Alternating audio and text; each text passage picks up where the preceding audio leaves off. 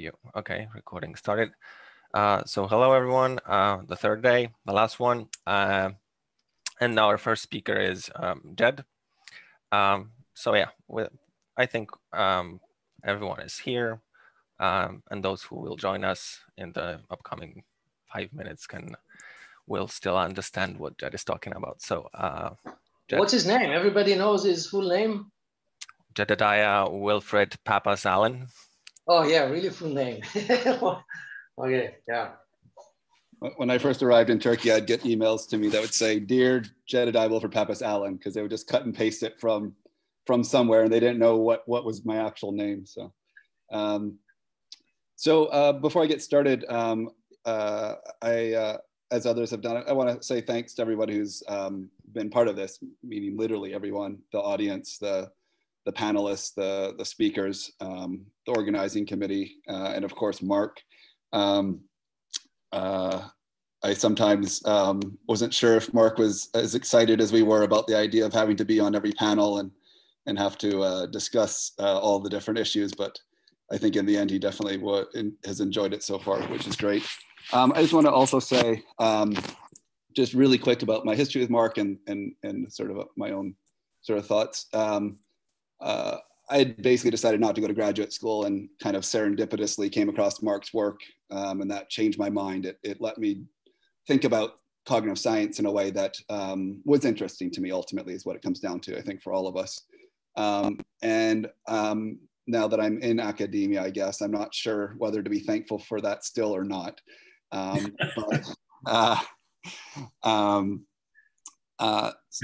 people have said, Mark's the thinker's thinker or the philosopher's philosopher, and I actually haven't heard those before. I really like that way of talking about it. I think it nicely captures the idea of the sort of scope and completeness and thoroughness with which Mark pursues his own passion or his own interest. And it's that sort of intellectual integrity that I also think can let us say that Mark is the person's person, because for those of us who have met him, we know as a person he's quite generous in spirit.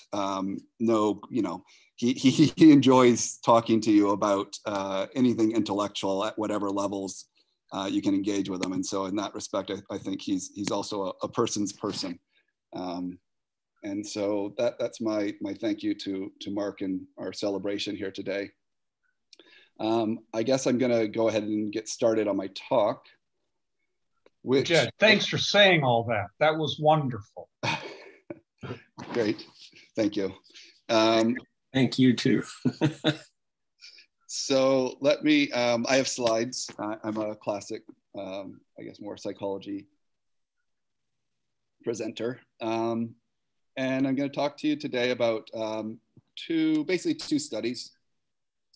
And the two studies are coming from a paper that's published in 2018, and then one that is, got its second round of revisions right now. I need to probably submit them next week, so hopefully it'll be published soon. But the idea is that these are two interrelated studies about an empirical implication of knowing levels, and hence the label for my talk today. Robert, I just want to double check. You can see my slides, is that right? Okay. Yes. Okay, great. Yeah. Okay, thanks. All good. So the argument, and by the way, the two papers, so Mark and I are the co-authors on the first paper, and we have a third co-author, Bartu Chalik, who's a student of mine here at Bilkent, who's a co-author on the second paper, the second project. And I'll be presenting the two projects separately because the second one builds on the first one. So the argument even for those of you familiar with Mark's model that isn't necessarily highlighted because it's not clear why you. Yeah, Jed, it seems like we can hear you sort of like not strong enough. You kind of switches. Robert and Uz, is that a general problem for you, or? Yeah, does everyone feel that way? Because I can hear you perfectly. Yeah, I can hear you. I think those of us in Europe maybe can hear him. Shout louder. We want to hear you in China. Yeah. Are you able to turn up your volume? Okay, I'll try a little closer to the mic or something. All right, I'll try teaching style, I guess. Okay, so before age 4, age 4 is around the time of reflection. And so prior to age 4, knowing is interactive. But what that also means is that knowing is restricted to things that can be interacted with in some sort of more direct sense. So things that are less direct, like object properties or relations, can't be directly interacted with, and therefore at level 1 knowing, they can't be explicitly known. And we're going to exploit this fact in our empirical study. So Interactivism makes sense of this in terms of the difference between implicit versus explicit knowing.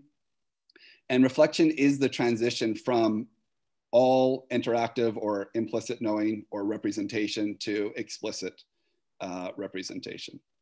And the second part, which is the focus of the second study, the second paper, is to rule out other ways of thinking about what might be changing around age 4 in development, because Mark isn't the only person to suggest that something in development is changing at around age 4. And in general, these are executive functioning abilities, inhibition, working memory, and cognitive flexibility. So that's the basic argument.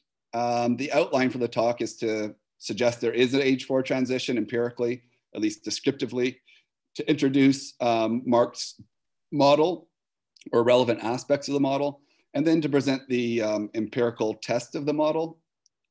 This is then followed by the second part, which is to replicate, we talked about this yesterday with Robert, to replicate the basic finding, and in doing so, try to extend it a little bit with some new tasks and rule out alternative ways of thinking about what might be going on around age 4.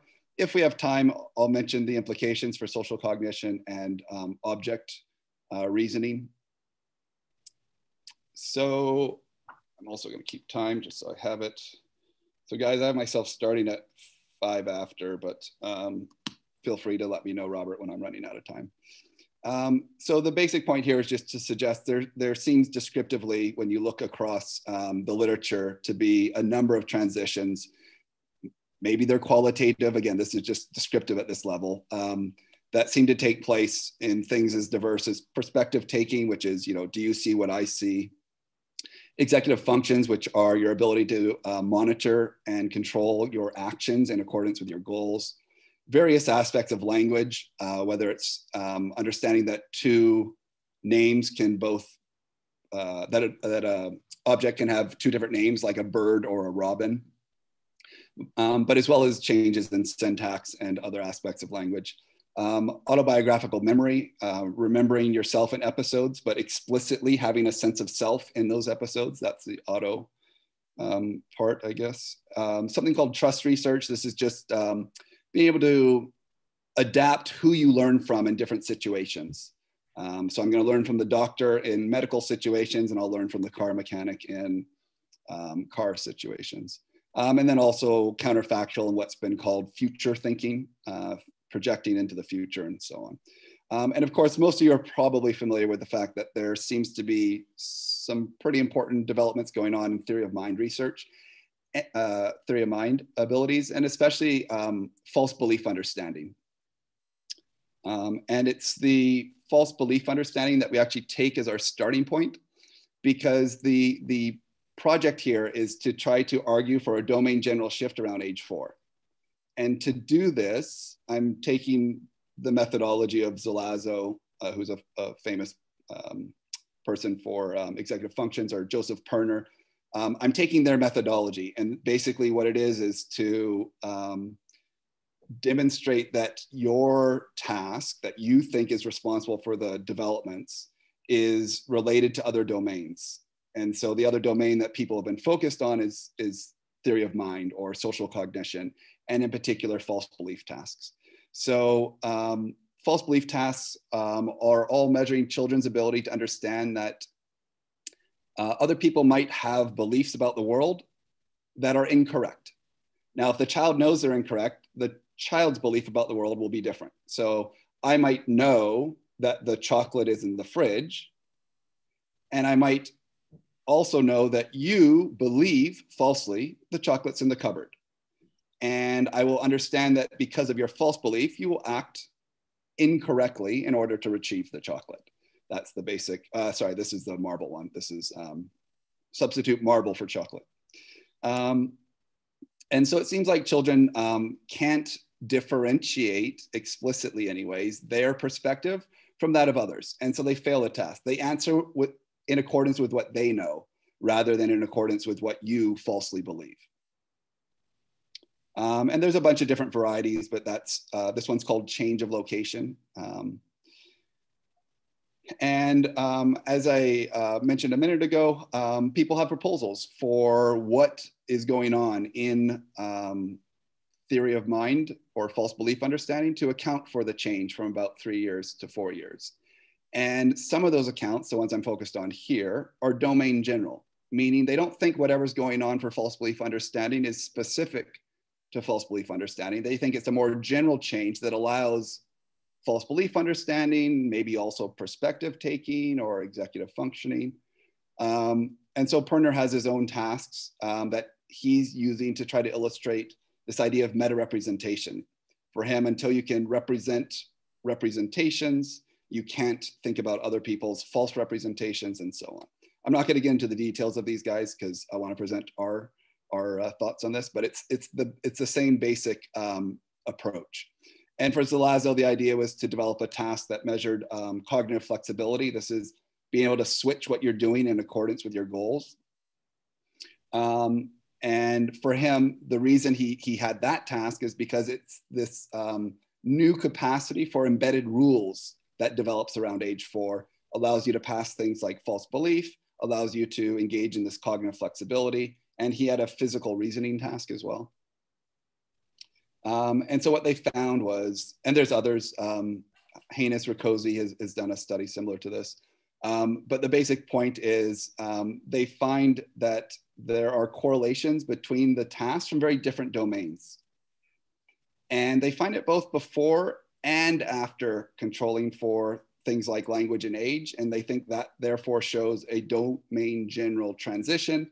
And it's either for Zelazo, a executive functioning transition, or for Perner, a meta-representational transition. For us, it's going to be a reflection transition. All right. So to explain what it means for there to be a reflection transition, I'm going to review a little bit of interactivism. Interactivism isn't, for those who are less familiar with it, is an action-based approach, which just means that knowing is doing. The idea is that young children before age 4, have explicit knowledge. It's just that it's knowledge about activity, what could be done in situations. And this is very different than the knowing about the world. For those of you who have been here for the whole conference or are more familiar with Mark's work, we know that I'm drawing a contrast between epistemic contact and epistemic content, which I'm going to go into in more detail. But really the key here is the idea of implicit presupposition. And I think this has actually been a little bit misunderstood in some of the talks, perhaps.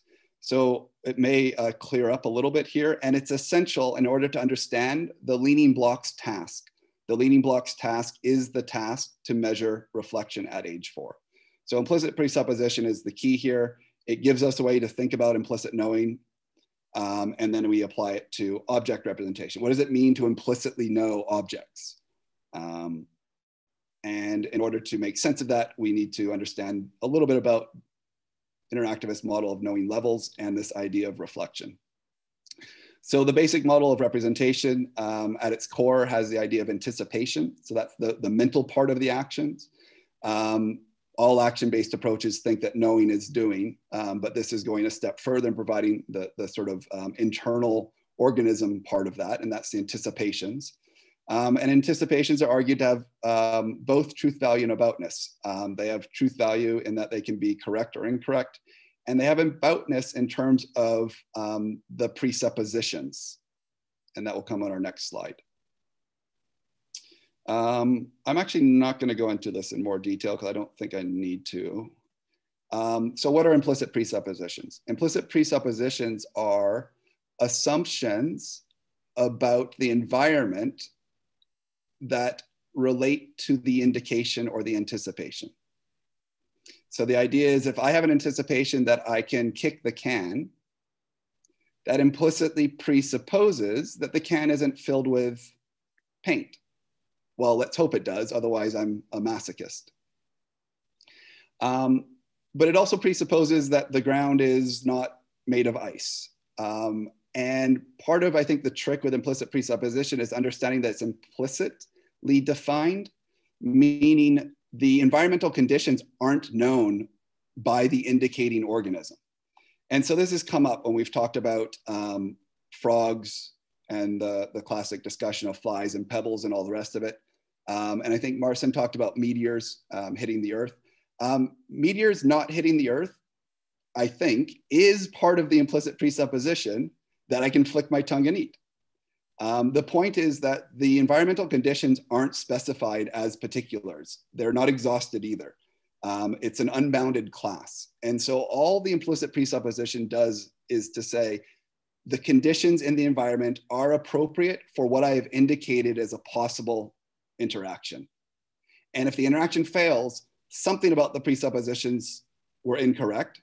Maybe I have the capacity to know what it is and therefore detect, maybe I have the capacity to detect error in my anticipation failing, and maybe I have the capacity to know what it is that makes me an error, but I don't need to. And so again, this goes back to the sense in which presuppositions are implicitly, I don't know if definitional is a proper English, but implicitly definitional. Okay, so the reason this is important and powerful is because it gives us a way to think about implicit knowing. There's a lot of discussion right now, for those of you who are familiar in theory of mind, about implicit versus explicit theory of mind knowing. And I don't think it gets very far a lot of the times because there aren't very many theoretical resources to make sense of this idea of implicit knowing.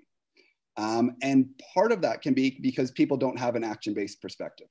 So Karmeloff-Smith tried to talk about implicit knowing, and Fodor came back and said, well, what you call implicit is still explicit about something. And that's true if we're talking about encoded representations. It's not true if we're talking about action-based representations. And so I think a lot of researchers want there to be something like implicit knowing because it seems to make sense of a lot of infant behavior, where the infant seems to be acting in accordance with certain knowledge, but they're so young, we're not sure they have that knowledge. And so when you take this to the extreme, you argue for a nativist position. You say infants act in accordance with what we call the principle of persistence, or the principle of solidity, or the principle of some other physical feature, and therefore they have knowledge about it. That's why they act in accordance with it. But implicit presupposition as implicit knowing gives us a way out of that, that potential difficulty, i.e. of infants having knowledge that, seeming to have knowledge that maybe we don't think they should have for other reasons. Okay, and so this applies to a lot of infant research: object, permanence, number, false belief, and so on. That's not the focus today. The focus today is to convince you that interactive knowing levels and reflection is a good candidate for explaining what happens at age 4. And so how do we do that? Well, we're going to focus on objects. So Piaget argued that objects are interactively known. So he had an action-based approach to object representation. And Mark has indicated that he borrows a lot of Piaget's thinking on this, integrating it into his vocabulary and so on. And for Piaget, object representation took a couple years. So at around 2 years of age, they had the full object concept or representation capabilities. But from this perspective, and so what that means is for Piaget, object permanence was not sort of intuitively out of sight, out of mind understanding or something like that. Instead, the reason it took 2 years is because children were progressively learning to differentiate their own activity from the world. And so object permanence is actually a self-world differentiation that seems to culminate in some important capabilities at around age 2. And any knowledge about object permanence at age 2, though, is implicit in that differentiation. And so this is where interactivism is actually going to diverge from Piagetian theory on this, because it's not going to be till age 4, with the development of reflection, that children are going to be capable of knowing explicitly about the presuppositions of objects and their properties, etc.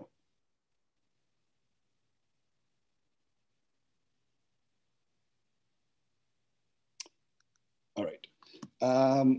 So the last step in presenting you with some aspects of interactivism is to talk about knowing levels and reflection. I've alluded to it a few times. This is the key to explaining how implicit knowing and those implicit presuppositions can ever become explicit. Again, from this perspective, not until age 4 is it possible. And also to begin to think about how to know things that aren't directly, that you can't interact with directly. So Mark has mentioned this previously in terms of abstract knowledge, more abstract knowledge like number. 3-ness isn't out in the world. How can you interact with 3-ness? Well, you can't directly, and therefore some further account is needed to explain how we come to know about things like numbers. So the first knowing level is interactive knowing. This is mostly what's been talked about and gets talked about in the interactivist model when we talk about representation as anticipation and stuff like that. And from this perspective, something like object permanence is a presupposition of the web of anticipations that the 2-year-old has. So the 2-year-old has some complex organization, internal organization with certain features, reachability being one of the features Mark's mentioned. And permanence is a property of that organization. It's not known by that organization, therefore it's not known by the organism. And it's not until age 4 that you could potentially come to know it. And so what this means is that with reflection, you can come to explicitly represent the presuppositions of level 1 knowing. And when you can come to explicitly represent the presuppositions of level 1 knowing, you can come to explicitly represent object properties and their relations. And so the key to this task is to differentiate between children who are only capable of reasoning about objects in terms of interactive knowing, such that properties and relations are implicit, versus children who are able to explicitly represent them. And so this task was actually developed by Mark some time ago. It's not trivial to figure out how to do this, but it's only been tested much more recently, or tested and published much more recently. So that's the task, to differentiate between children who only know interactively, and therefore their knowledge of relations and properties will be implicit in the presuppositions, versus children who are able to explicitly reason about those properties and or relations. I'll get into what the task is exactly in the methods section. I've already explained the logic of this study. It's based on the logic of other people like Joseph Perner and Phil Zalazzo. Research questions. Does object reasoning involve an age 4 transition? This is something that should sound quite unusual. Again, a lot of people are happy to think that object representation anyways is innate, or even the most extreme developmentalists will think it maybe develops at around age 2. To suggest that there's something more here at age 4 is actually quite unusual. We'll then quickly look at whether the task, the leaning blocks task, might be an earlier example of the age 4 transition. And another way of saying this is that the leaning blocks task, whether it's a more sort of a pure measure of reflection, all tasks involve all sorts of abilities. but some of them have a lot more noise than others. So false belief tasks, part of the criticism of them is that they involve a lot of narrative capabilities, a lot of language capability, a lot of inhibitory demands, and so on. So this question too, another way of saying this is does the leading blocks task have very few extraneous performance factors relative to the reflection competence that it's measuring? Okay, and then what is the relation between leading blocks and false belief? Robert, can I get a time? I'm at 25 minutes if I got it. You still have 20 minutes to go. 20 minutes, okay. So I'm gonna speed up a little bit. Method, we had, children, preschoolers. We had 3 false belief tasks, but we combined them, so we'll focus on the total. For the leading blocks task, here's how it works. You hold up a block on an angle, 45-degree angle, and you ask the child, when I let go, what will happen? Will it fall or stay up? And the child answers, and presumably all children will say it will fall. You do the same thing with a block on the opposite side, and then comes the test question. And the test question says, when I let go of the blocks, will they fall or stay up? And for you or I looking at this, it's trivial. The blocks will lean against each other and be mutually supportive. But for the interactive knowing child, the age 4 pre-reflective child, it's not trivial. And so this was done with 3 different materials, just to vary the materials to see if it had any effect. Big blocks, 2 big pieces of cardboard, 2 very small blocks. And then the false belief task, there was 3 of them. I'm not going to go into it. We can talk about it later. They all just measure false belief in different ways. The results. So the first question was just to see whether there would be a transition around age 4. And so the idea here is, from the interactive's perspective, it's predicted that children, 3-year-olds, will fail to answer the leading blocks question correctly. And so let's see our results. The results are laid out this way because there was 3 versions, right? There was big blocks, small blocks, and cardboard. So you can have a score from 0 to 3. And what you get here is most of the 3-year-olds did poorly. Whereas most of the 4 and 5-year-olds, actually a vast majority of them, did quite well. And so when we look at false belief performance of the same ages, we see a slightly different pattern in which the 3-year-olds do quite poorly, the 5-year-olds do quite well, and the 4-year-olds are somewhere in between. And this maps onto standard findings in the literature. We're arguing with a relatively pure measure of reflection, we get more of a threshold effect. Whereas a lot of the transitions, because they have all these additional abilities required, involve more of a continuous transition. So this is fairly common, what I'm trying to say. We then collapsed the scoring into pass-fail. So 0 on is fail, 2, 3 is pass. And we compare false belief with leading blocks because our assumption is leading blocks has fewer additional abilities required, and therefore it's an easier task and a more pure measure of reflection. False belief understanding tasks, they aren't really a measure of reflection at all, not directly, but the idea is that reflection is why children can pass them as an enabling. And we're gonna get to that a little bit more in the conclusion, our discussion. And so we look at this, we see, yes, if children fail leading blocks, they don't pass false belief. But if they pass false belief, if they pass leading blocks, they may or may not pass false belief. And that's because there's all sorts of additional abilities required for false belief understanding beyond reflection, like narrative comprehension, language, etc. I think I'm going to skip this. It's just a follow up on the relationships. The basic point is to say this last correlation here, the point, if I have my cursor, this 0.16. The idea is after we control for age, so before controlling for age, false belief understanding and leading blocks are correlated. But after we remove the variance associated with age, they're not correlated.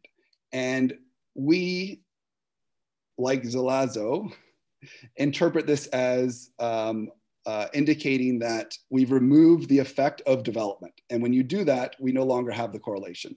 This is actually an issue that I wouldn't mind discussing with people if they have thoughts, but you need to have some statistical sophistication, I think, which I don't have so much. And so that's why it'd be nice to talk about.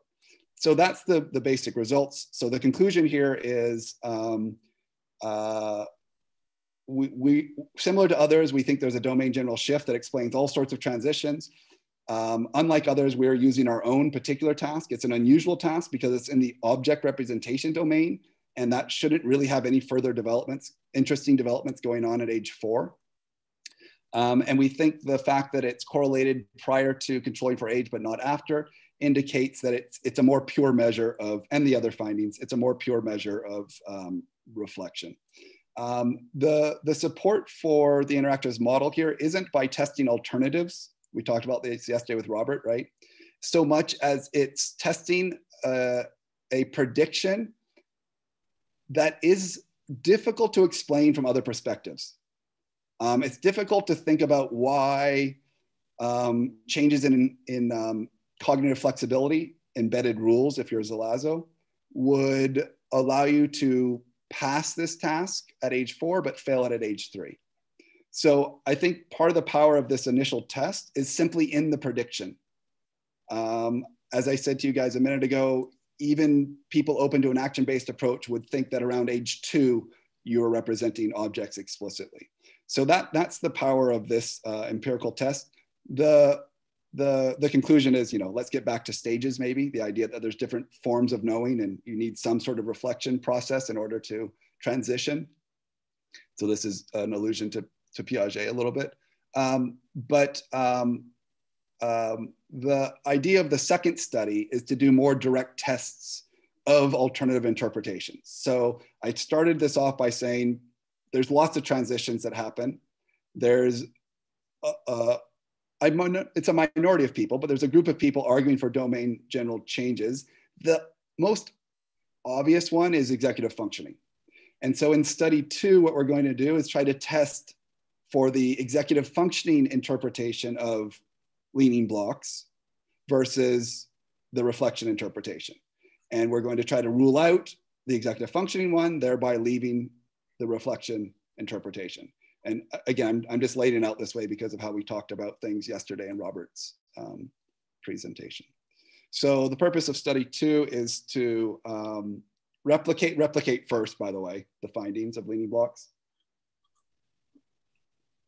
Try to design one task that would be very much the same as leading blocks, a second task that's an extension based on Piaget's discussion of anticipatory imagery, and then to try to rule out an alternative interpretation in terms of executive functioning for the age 4 transition.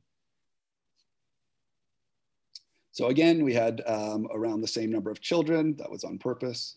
And this time though, we had 3 reflection tasks, 3 tasks that we thought would be more closely just measuring reflection with very few extraneous sort of performance factors, and 3 classic executive functioning tasks. And everyone got the tasks in the same order. We've already done leaning blocks. I'm not going to go into this one because we're short on time. I'm just going to tell you that the idea here is that this is the same as the leaning blocks task.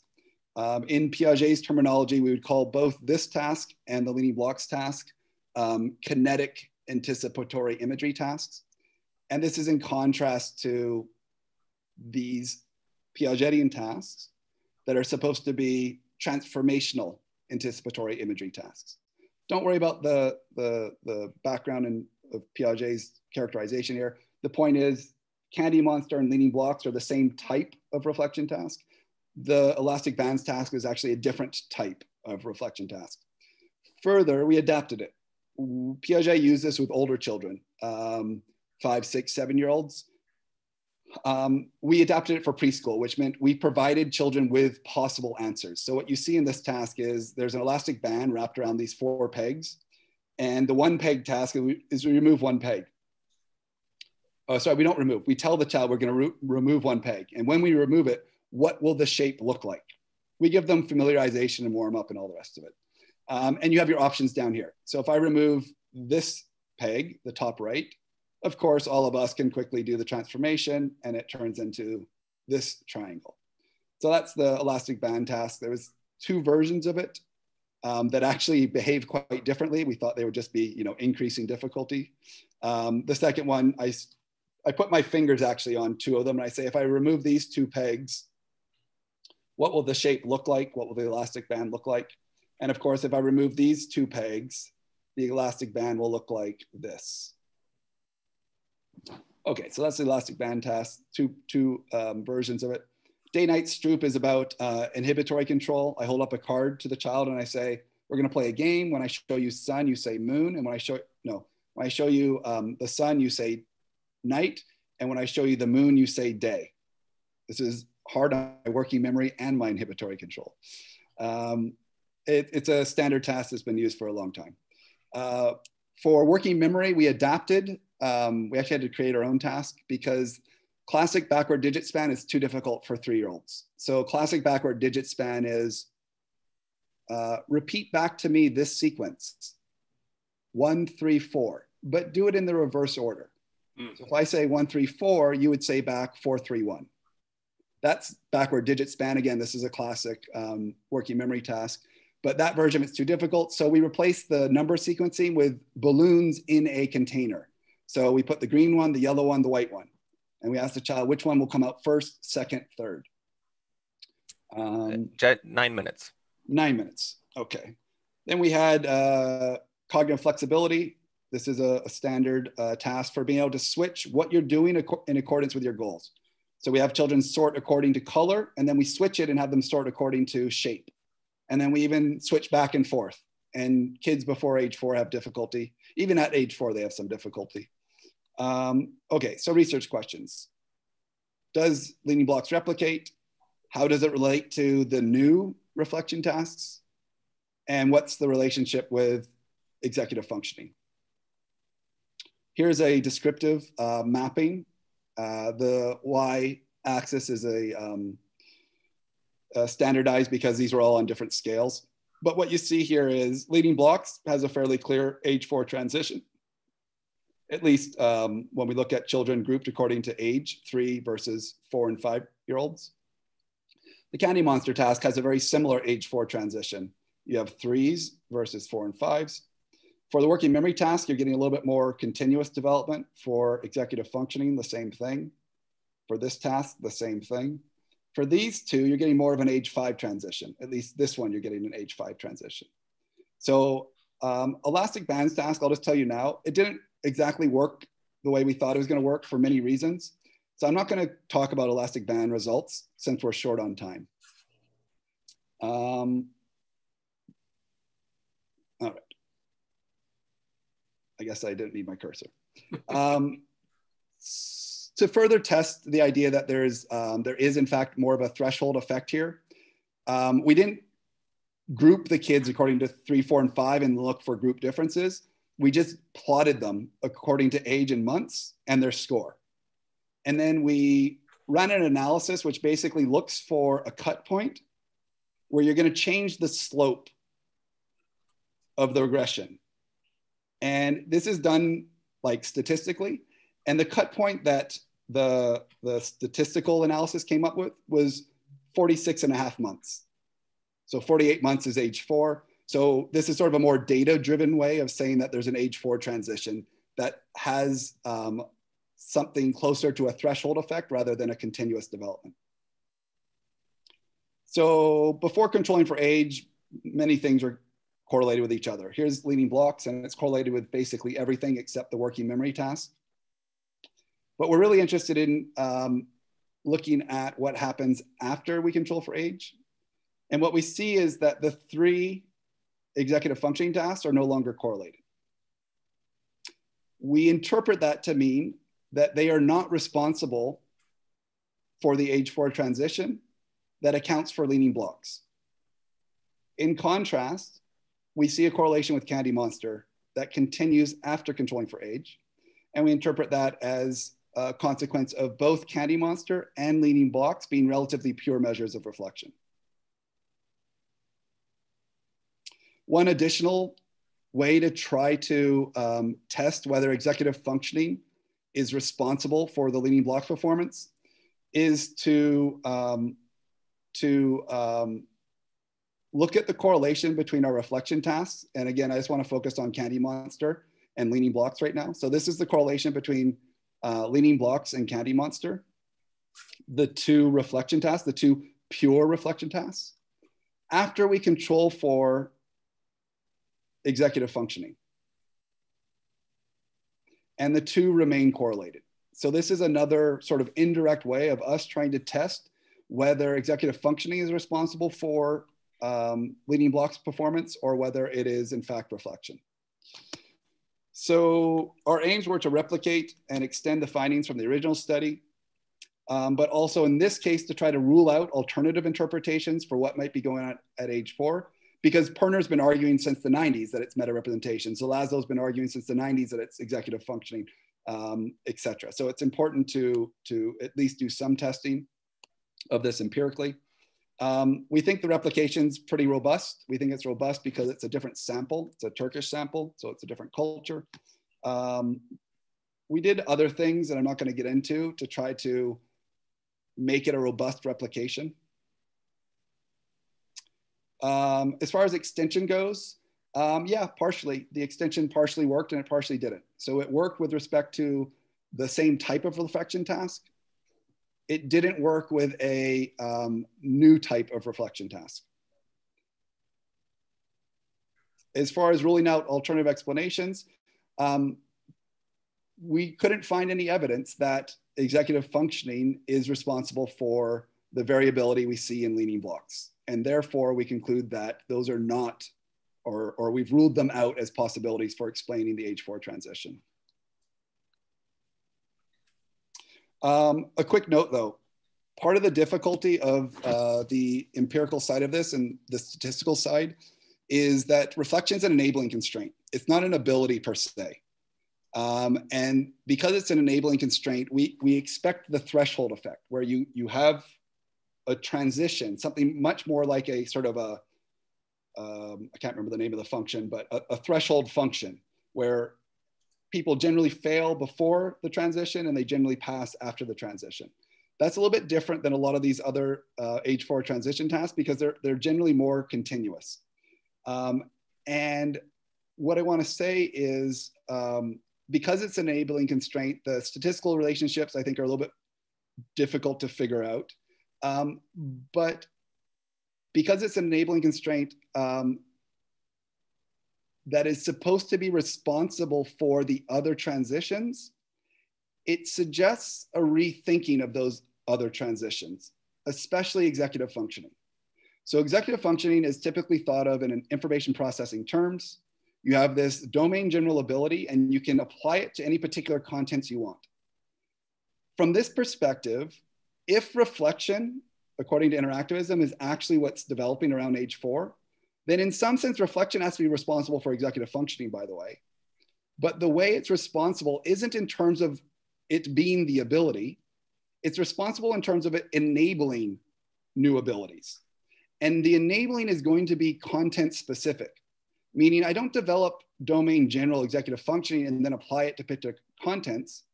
I develop the ability to do particular things that have the executive functioning property. And this way of rethinking executive functioning is actually consistent with some recent proposals. The second one's by a dynamical systems person, and the first one is, I'm not sure their background actually, but where they're trying to suggest there's more of a sort of, this is like Tomasello's point with language. You don't learn the abstract grammatical structure, you don't learn the abstract grammatical structure and apply it to particular verbs. Instead, you learn how to use particular verbs with that abstract grammatical structure. And so what I'm suggesting is that the findings here and the conclusion that reflection, according to interactivism, is what develops, lends itself to a rethink of executive functioning along the same lines. What's the time, Robert? 1.5 minutes. 1.5. Perfect. I only have 8 slides left. So I'm just going to wrap it together and give you the sort of the general conclusions. The first conclusion is Even if there is an alternative explanation for leaning blocks that we haven't tested yet, one advantage that interactivism has is its scope. I have this sort of little way of saying it. Interactivism has models from everything from perception to language to motivation, etc. Or the catchy way of saying it, models from normative phenomena to neurons to neighborhoods. And so all things being equal, something like executive function explanation isn't going to have the same scope as interactivism. So that's one conclusion from this. The other conclusion is, I think the theoretical machinery is unique in terms of thinking about implicit content and how you get from implicit to explicit and what it means to implicitly know things as an infant and so on. And people have been trying to capture a lot of that because it seems like it's out there in the world to be captured, but they don't have the theoretical resources to do it adequately. And mostly this comes down to having a model of representation that allows for it. Because even when we talk about system 1 versus system 2 or declarative versus procedural, as Fodor says, the content of the knowing is still explicit. What changes here is usually the operations. So system 1 is fast and system 2 is slow. System 1 is automatic, system 2 is deliberative, and on and on. And so I think they're capturing real features of these systems, but that's not a model of implicit knowing. That's a model of different types of processes. And for some reason, we call one implicit and the other explicit. And so I think the interactive model, in terms of its theoretical resources, has a lot of potential to help make sense of a number of different areas where people are after something like implicit knowing, but don't really seem to have a model of implicit representation and therefore get stuck in either becoming a nativist and saying, yeah, it's all there, or trying to develop a systems approach, system 1, system 2, procedural, declarative, something like that, but it doesn't quite work, I would suggest. And so in providing some empirical support for this idea of reflection, we, I think, also provide some warrant for using the interactivist model as a theoretical resource for other debates in things like theory of mind and so on. So I'm not going to say any more except thank you to my co-authors, my co-director of the Bilgi Lab, our research assistants, parents and children, etc. Thank you very much. Right. Thank you, Jed. Time for questions. Lucas. Yeah, Jed, that was really nice. I've got a question. Can you hear me? Yeah. Yes. Okay. So I've got a question about why think that your task involves reflection.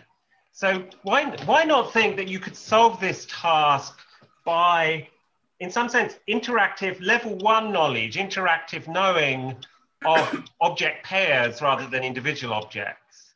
And you might think that there is a kind of brute way of doing this. And so, for example, chimpanzees, it takes them many years, but they learn about which sort of stone is required to open nuts. And it takes them a really long-term time to learn this. But you might think there what you've got is something like level 1 knowledge of something like object pairs. And so couldn't the child be solving that by learning the affordances of object pairs in a way that doesn't involve level 2 knowing? And then why it takes so long is you need just much more time to learn about affordances of object pairs. So the short answer is yes, but not in the way you think, perhaps. I don't know. I'll give an answer, by the way, and then Mark can follow up, perhaps, because he actually developed the task. So Lucas, the answer is yes. Anything you can learn with reflection, any procedure, you can learn without reflection with enough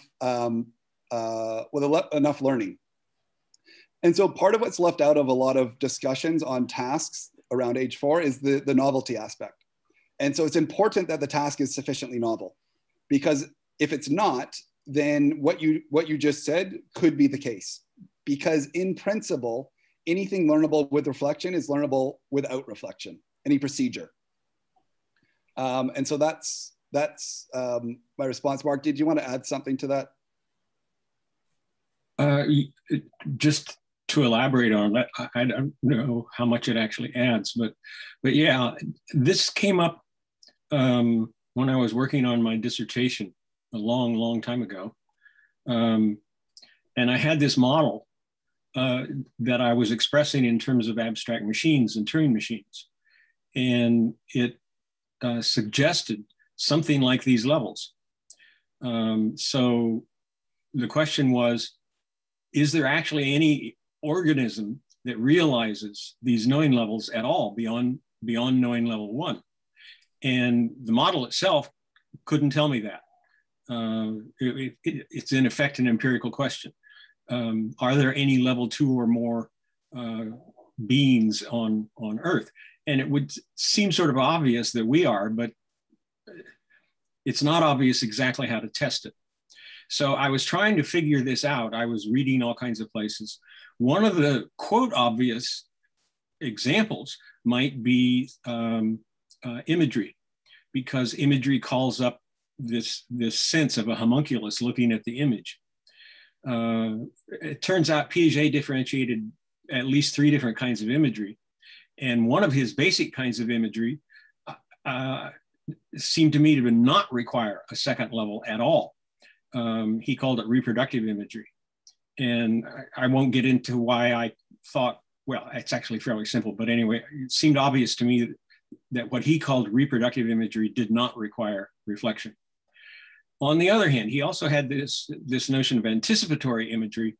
And it looked to me, I could not figure out any level 1 way of doing anticipatory imagery in the sense that Jed was talking about, if it's a novel kind of phenomenon. So that was the source of my original pinning this to age 4. And then it turns out, as Jed was pointing out, there are age 4 transitions all over the place, and all of them seem to be able to be accounted for.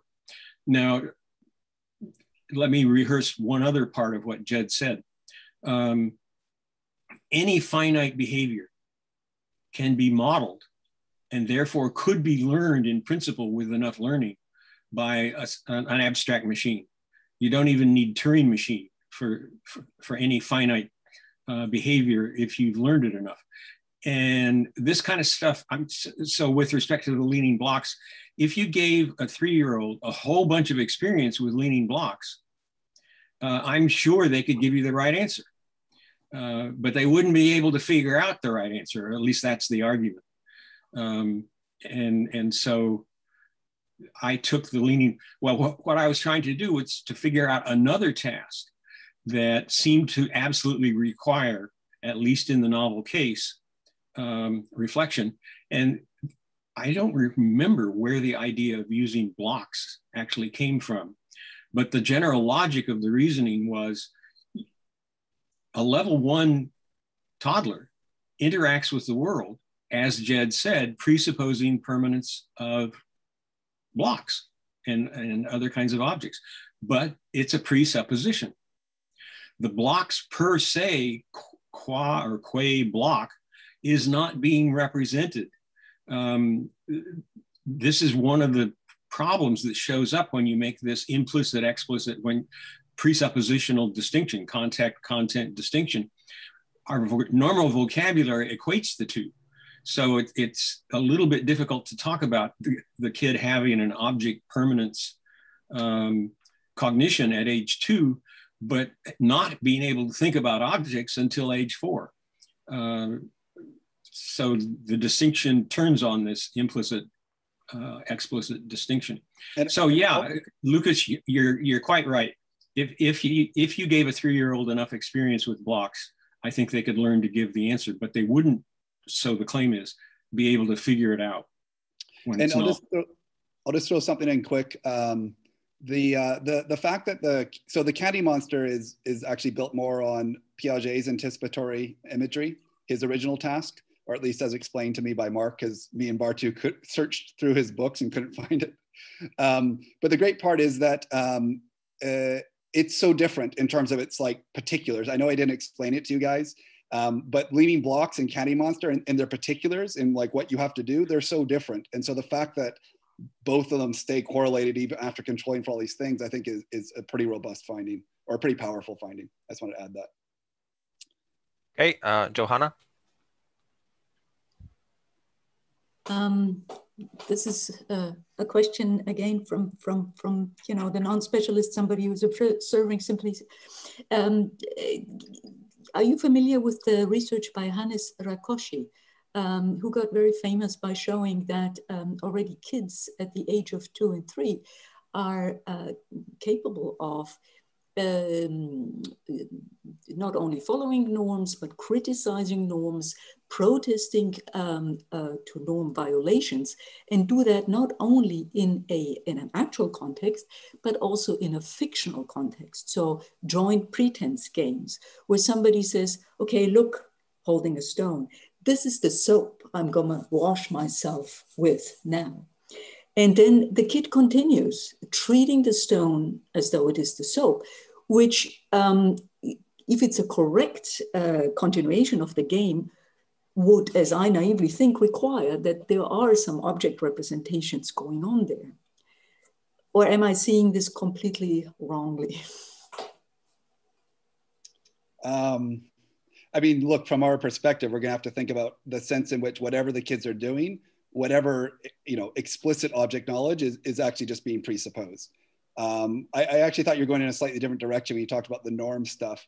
And that's where language, Mark can follow up on this, but when, I sometimes have difficulty thinking about whether language is able to kind of artificially scaffold you into reflective capabilities because of the nature of language. So I think the object representation part, I actually think wouldn't be, I'm guessing we would be able to say, no, you're just presupposing whatever object characteristic you think is explicitly represented, or you haven't demonstrated that you're not just presupposing it. But the other part related to how language gets used, I kind of feel like, yeah, the best way I can put it is that it scaffolds what are actually reflective capabilities. So I know that's not a direct answer, but it's the best I have, I think. Okay, I can offer a little bit more. Piaget's reproductive imagery is illustrated by asking a kid to draw his or her house. And they can do that much younger. My demonstration, quote unquote, that doesn't require reflection would be something like the following.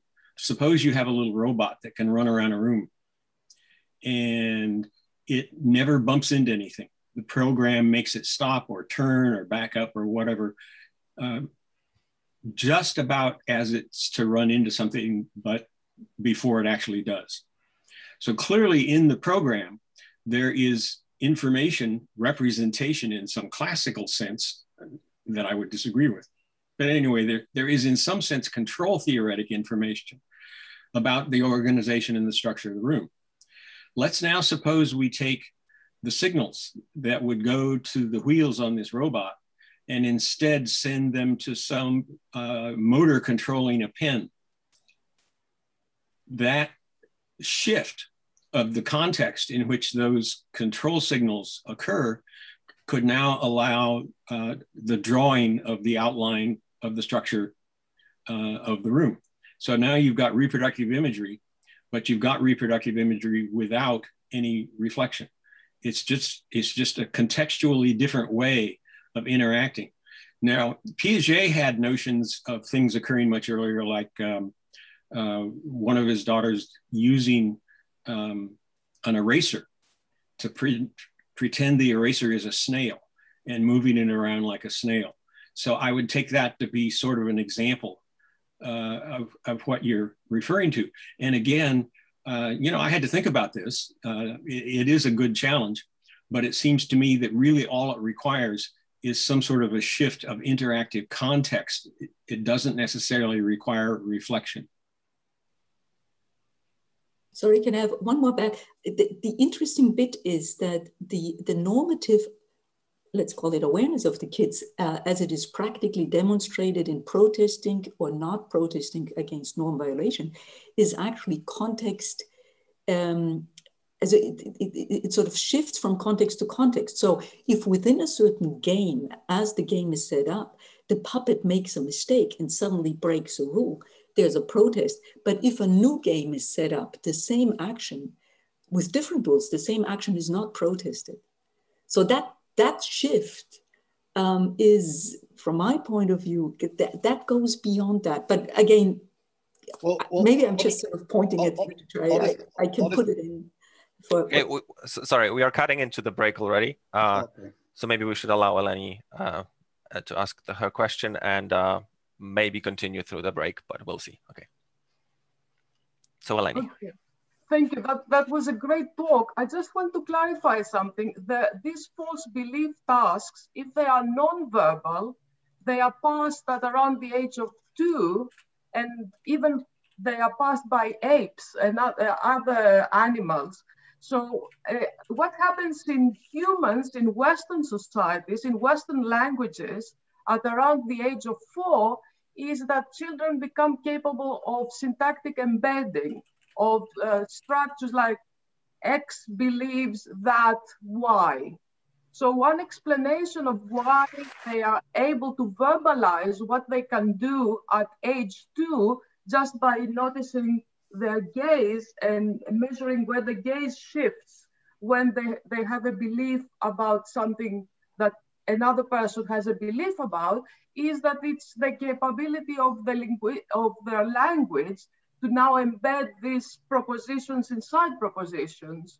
So it might, and because it's culture dependent, not all cultures display this age 4 transition, it's much more likely to be related not to some cognitive reflective type of capability, but some linguistic ability. And I was wondering whether you have anything to say about that.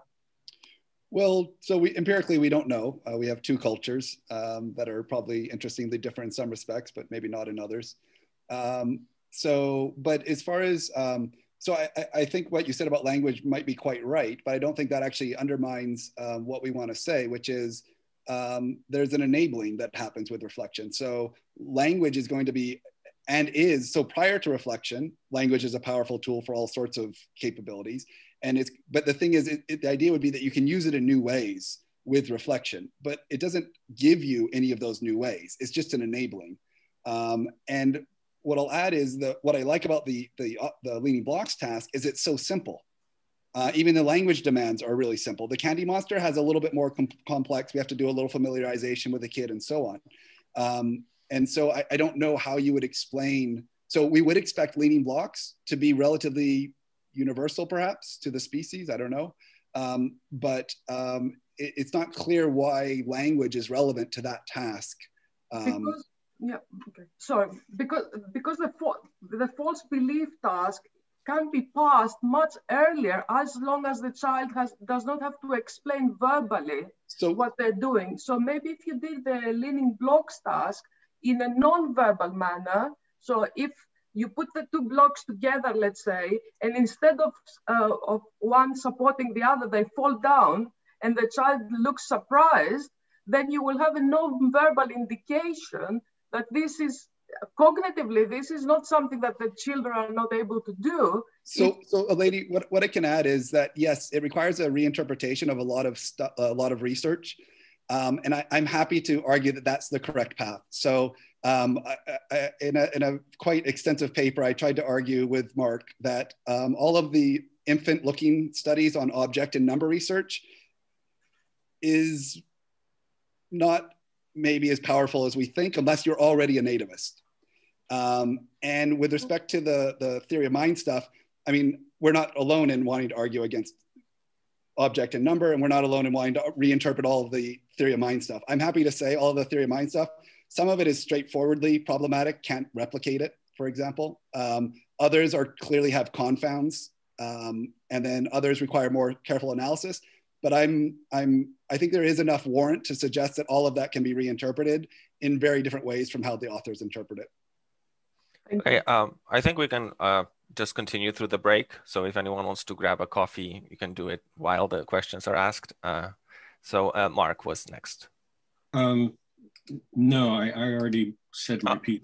Okay, that's great. Okay, so Julie Shaw now. Yes, hi. Thank you for this wonderful conference. And this is the first time I've spoken, and I want to introduce myself to you all, not visually at this time, but just with my words. I find your work to be really, really fascinating, and I'm enjoying it a lot. My question for you, Jedediah, is this. So there's a turn with the capacity for reflection at the age of 4. This indicate, and you may have done this in your writings and I haven't read them, and so I own that. So you have an opportunity to educate me. What is there about reflection that it would become more complex in the future? What are the attributes of reflection that, because it does appear that, as I do, that you believe that there are stage differentiations with development. There isn't just sort of a continuous kind of a thing going on, but there are definite stages. What are the stages you would identify of change with reflection as children get older than age 4? Thanks for listening. If it's a question that I'm interested in, if you're interested in answering it. Sure, and my answer is just to share with you a little bit of more of the interactivist model, I guess. So Robert Campbell and Mark Bickard have a book on the knowing levels, and they talk about knowing level 3 and knowing level 4. And as I think you're suggesting, the main difference is they're qualitatively new forms of knowing. They're getting to more and more abstract, not necessarily, but in many cases, I guess, more and more abstract forms of knowing. And you can talk about it in terms of like children's understanding of logic, I think is one of the easiest ways. Children embody a logic, and then they have some explicit representing of an aspect of that. And then they have at level 2, and then they have, some understanding of the necessity of that aspect at level 3, and then, and so on. And so, again, if Mark, you want to add something, feel free, but the knowing levels model is broader than just level 1 and level 2.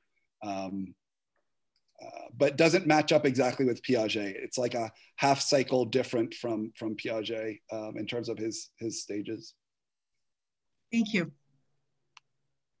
Mark, do you want to add something? Robert can go ahead. Okay. Okay, yeah, actually Piaget keeps coming up here. First of all, despite Piaget's skepticism about being able to train kids to advance to a higher stage, there is a tale that in the late 1950s, the Geneva, Switzerland public school system started teaching number conservation to kindergartners. Piaget was disgusted because from his point of view, it meant that he couldn't do any further assessments of number conservation, or more likely studies that incorporated it as part of a larger battery of things in Geneva. So the novelty of the reasoning that Piaget thought he was calling for with it really did matter to him, okay? Second thing, I mean, we don't have time to unfold all this now, but I'd be curious to see a critique of Piaget's notion of the semiotic function. Because when you get finished with his 6th stage of object permanence, that's roughly where you are. And most of Piaget's attempts to account for language development are dependent on that. In fact, part of the doctrine of the semiotic function is that scooting the eraser along the floor and acting like it's a snail and so on are symbolic actions, okay?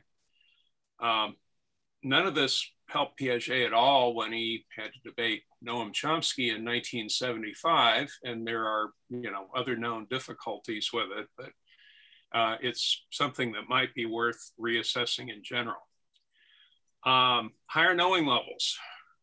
Part of what I've tried to do with them over the years is to show that if you are trying to put together a theory of moral development, or you're trying to put together a theory of some things that are different from but are related to it, like understandings of different possible forms of social organization and so on. If you can't avail yourself of knowing levels 2, 3, and 4, you're in a jam, okay? There's a lot of stuff you're not going to make sense of, or you're going to end up